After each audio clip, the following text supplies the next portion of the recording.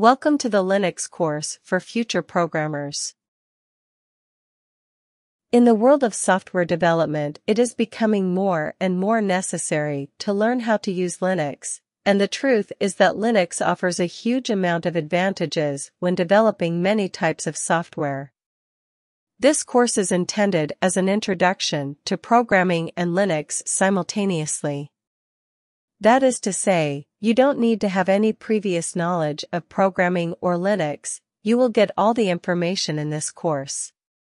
Since not everyone has the possibility to install Linux on their own computer, we are going to use an online tool called CoCalc, which allows us to use a Linux shell and several programming languages.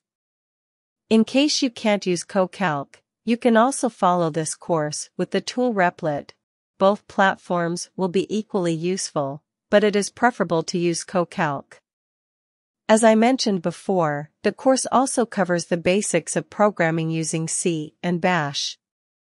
We will also have a brief introduction to networking, servers, and web technologies.